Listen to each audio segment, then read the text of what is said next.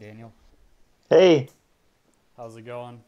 good. How are you? Pretty good. All right. So I guess I'd like to talk with the Arcturian Council when you're Okay, ready. sounds good. I really appreciate all that you do and Thanks. the videos you put out and the messages. I appreciate it. Yeah, you're welcome. Okay, here I go.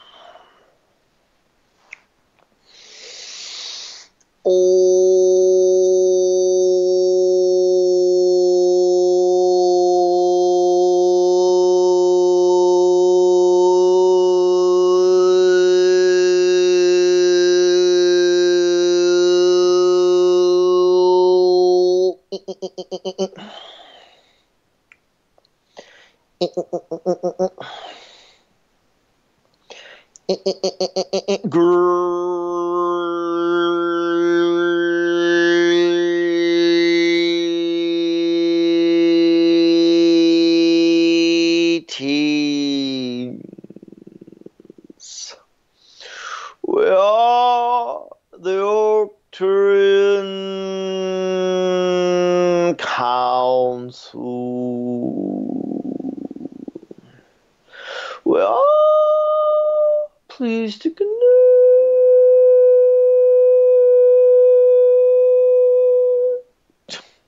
with you. Hello. Hi. Yes. So I was first going wondering how well do you know me, and do you already know what kind of questions I'm going to ask? We are aware of the energy signature that you are. We check in on every single one of you who is receiving our messages, but you are always unpredictable to us in the sense that we do not know the precise future that you are going to choose for yourself. Now, you have been incarnate in our star system, and during that time, we were not in the same dimension as you, but you were connecting to us through channeling yourself. So you have channeled us before. That's very interesting. Yeah. I was wondering what's the difference between channeling and telepathy? Well, it's very similar. With telepathy, you're working with another being in your dimension who shares a similar space that you share, similar density, and usually is someone that you know. With channeling, you are reaching up to a higher dimensional plane for that telepathic experience, but it is very similar in that you're really linking consciousness to consciousness and having an experience of downloading the same thoughts at the same time. Okay.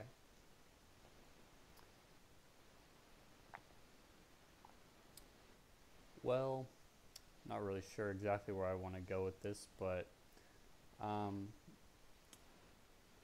for I think I've heard on in the past, or I've read that extraterrestrials have been protecting the Earth from nuclear warfare. Um, would you agree with that? And I guess I'd like to hear your thoughts.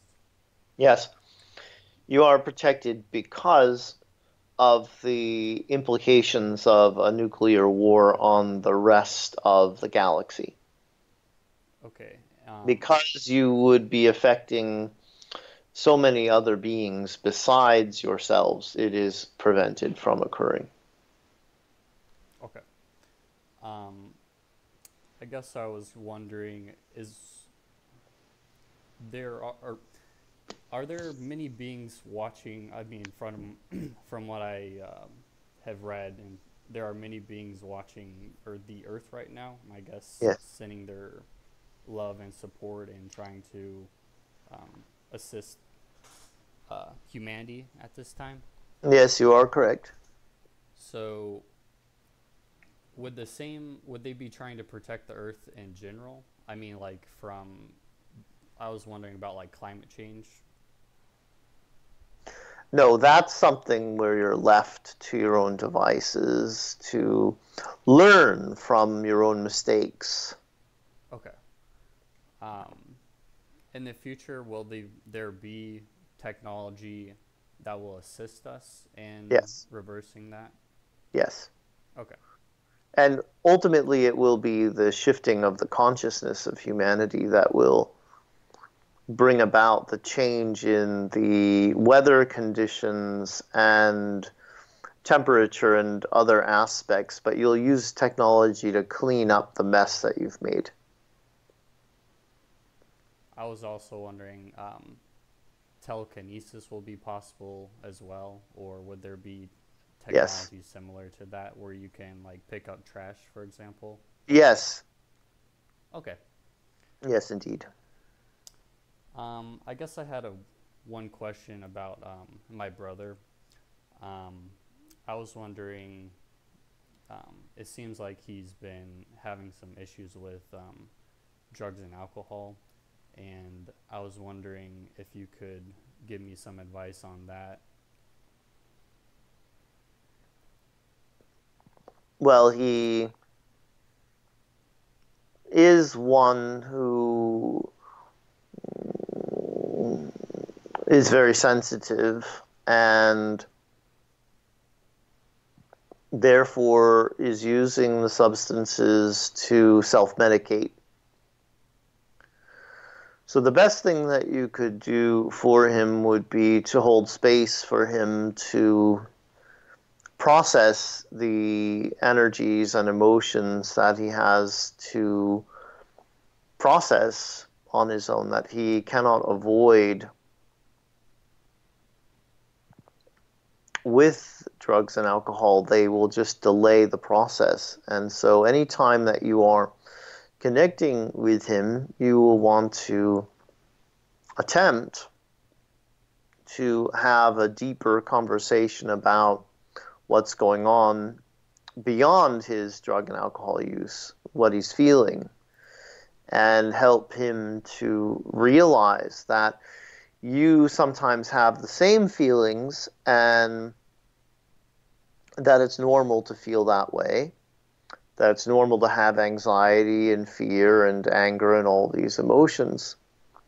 And we can talk in uh, a way that you know you can reach him to help him to identify what he's feeling, and just not as someone who is obviously trying to be his therapist, but someone who's concerned.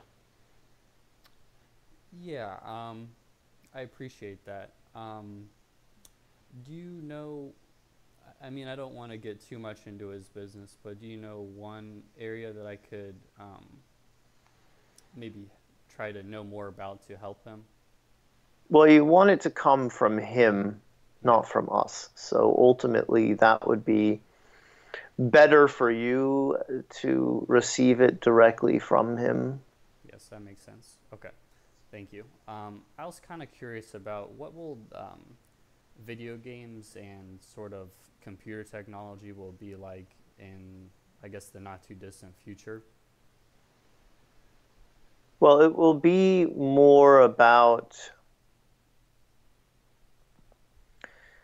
preparing yourselves for experiences with extraterrestrial beings. So, as you have a type of video simulation of what that will be like to visit another world, or to be on a ship, or to be meeting beings who look very different from you for the first time, as you have that experience, you will um, recognize that there are things that you will want to be prepared for, and the simulation in the game can help you to prepare for the feelings that will come up, and the strangeness of the new environments that you will be visiting. Okay. Um, would you say that the crystals are connected, their consciousness? So if you hold one crystal, you can connect with, I guess, their All of collective. them, Okay. yes, What's the yes. best way to, I guess, utilize that or tapping into that energy? Well, if there's a particular piece of information that you would like to know about and you hold a crystal, then any crystal that is a part of that consciousness that may contain that piece of information can relay it to the crystal that you're holding, and then you can absorb it through your consciousness. Okay. Um, what are some good grounding techniques to ground to the earth, or if you could maybe help me in that sort of area? Well, first you want to feel grounded in your physical body. So you want to feel that you are aware of all of the cells in your physical body. If you attempt to be aware of all cells in your physical body at once, that's the quickest way for you to feel grounded, because even though that sounds like a Herculean task, just your intention to be aware of them all will place your full consciousness in your physical body. And then to ground to the earth, there are several really effective techniques. Sitting with your back up against a tree and your bottom on the ground, and of course your entire lower half touching the ground. Laying on the earth, you can have a sheet or a blanket underneath you if you like, but if you lay directly on the earth and feel the weight of your body being supported by her, just standing barefoot and gripping the grass or dirt or sand with your toes, and feeling roots growing from the centers of your feet into the ground. That's another way to feel more grounded to her. Okay. Um, I guess I was wondering, how can I enjoy my life more and I guess, have a better perspective or in regard to work, because sometimes it's a little bit challenging, to say the least, I guess. Yes. Well, you have to look at work as a choice that you're making. You have to see it as not something you have to do, but something that you choose to do to be a part of the system that you're in. Because really, no one is stopping you from going out into the woods and uh, living in a cave or a tent or something and eating what you can find and catch. And so, as you recognize that you do have options, but this work is something you choose because you want to have the money to pay for the roof over your head and the ease with which you can then have food and other comfort items. And you see it as a choice in that regard, then you can drop some of that resistance that you have to it. Now, also recognize that just because it's something that you're doing that is a bit boring at times or tedious and not very exciting,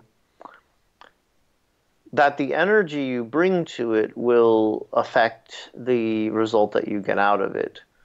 So if you have to spend some time in the morning before you go to work, getting into the right frequency state where you're bringing joy and excitement to your work, then that would certainly be more of the energy that you would get out of it. Okay. I guess I was wondering a little bit about relationships and the, I guess the twin flame, and if what sort of timelines, I guess, are for seeking a relationship with someone special. Well, what type of timeline are you looking at? Well, I guess finding a girlfriend. Yes, and what is your desired amount of time that would elapse between now and then? That's a good question. Um,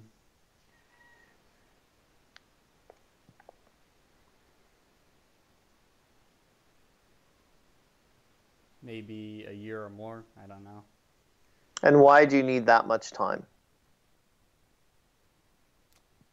Well, I guess it just feels like something I need to work with, or I don't know. Just the idea of it seems a little daunting at times. But Which aspect of it? Finding the girlfriend or keeping the girlfriend? um, I guess maybe finding one. But I guess, would you mind if we switch topics? No, not at all. Okay. Um, would you? Are there any particular any information that you would recommend for me to take a look at or to research on my own time? Or I know there's a whole bunch of messages out there. Well, certainly the more that you explore the information that you can that is known about the ancient Egyptians and that Egyptian empire, we feel that just by doing your research on what that life was like for them and what the different theories are about uh, how the Egyptians became so powerful, and then venturing off into the more spiritual and New Age philosophies about Egypt will help you to remember more of your lifetimes there and give you that sense of who you were and what you did and what types of beings you interacted with. Okay. I think our time is about up, but I want Very to say thank you very much for connecting with me, and I appreciate the messages that you send out and all the help that you give to me and humanity. You're very welcome. We are the Arcturian Council, and we have enjoyed connecting with you. Thank you very much, Daniel. I appreciate it. Yes, you're welcome. Have a good day. Thanks. You too.